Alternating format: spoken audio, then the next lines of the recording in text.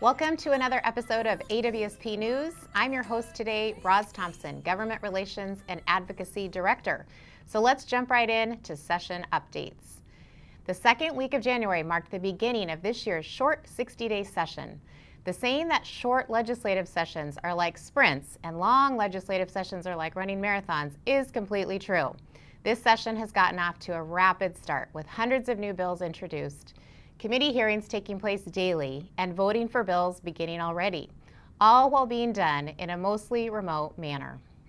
Fortunately, in this supplemental budget year, our state has a substantial budget surplus as well as unspent money from federal relief funds. It's my belief there has to be a way to keep school funding stable and support some additional funding needs, like permanently updating the critical staffing section in the prototypical model to add more nurses, counselors, social workers, and psychologists. How the different pieces of this very complicated funding puzzle all fit together by the end of this session is still to be determined. One very exciting piece of this puzzle is the momentum to fund outdoor school for all 5th and 6th graders in Washington.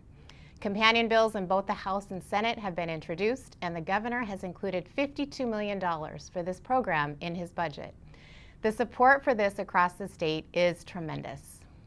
For more details on all of the bills that I'm tracking, check out my legislative update each Friday, which is posted on our blog and is part of our Principal Matters email newsletter. There's another saying you hear around the Hill: legislation by anecdote.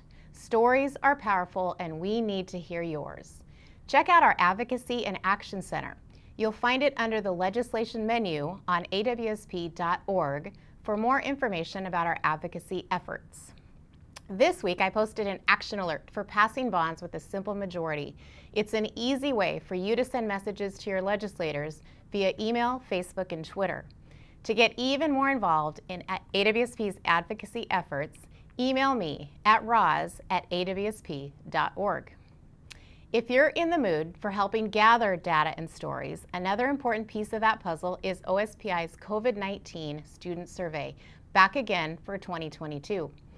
This is an opportunity to gather student voice through a student perception survey. Results can help districts get information on the mental health and well-being of students in their schools. The survey has actionable questions, allowing schools to hear from students and use what they say to make changes. The survey will be open from February 1st to 18th, 2022. For more information, see Principal Matters or look on OSPI's website. It sounds like there might be some good news on the COVID front, as Omicron seems to be peaking in our state.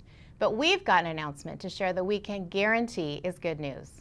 Last Friday, 2 of our AWSP directors headed north on I-5 to surprise McMicken Heights Elementary Principal Alex Haas with a huge award and recognition. Alex will represent elementary principals across our state as the 2022 NAESP National Distinguished Principal. The Highline Public Schools principal has led incredible student growth in her school, all while fostering an incredible sense of belonging and community engagement. She and her staff have created a clear vision for students to dream it, believe it, achieve it, and exceed it. Congratulations, Alex. It's very well deserved. And in more good news, we're excited to announce a new AWSP team member, Damian Brown.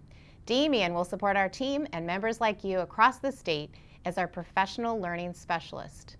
As a retired U.S. Army sergeant with almost 10 years of experience working for a railroad association, we're excited about all of the unique skills and experience he brings to the team. That wraps up this episode of AWSP News. Keep up all the great work for kids, and we'll see you next time. Hope you're ready for the next episode. Hey.